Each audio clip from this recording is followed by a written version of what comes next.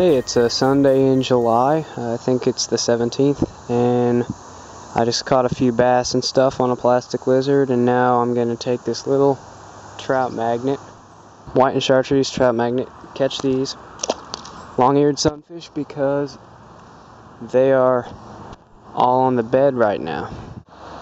Alright, I can see the bedding fish from here. I hope I'm not getting too close. I'm just going to chuck this trout magnet straight in there. It's kind of a crappy throw.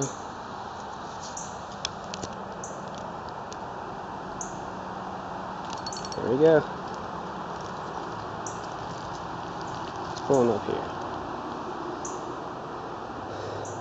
These things are probably the most colorful fish in this river.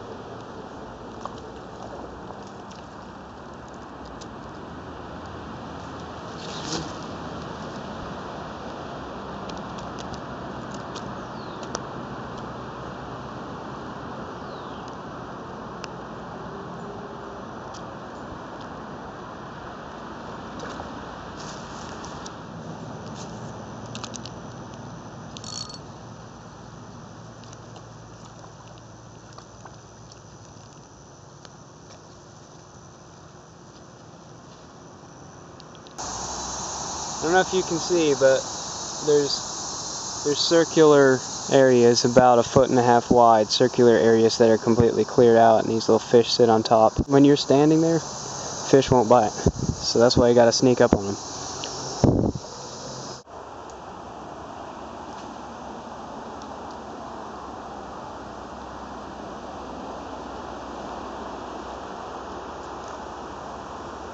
Here's a really small one.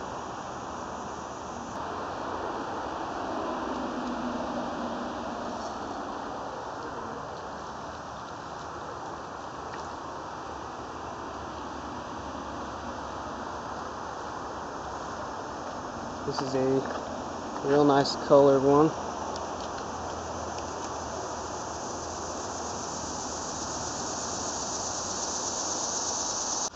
When I retrieve these, if you didn't notice, I just reel it very slowly and twitch the rod tip just a couple inches. Give it a little erratic motion, and then they will jump on it.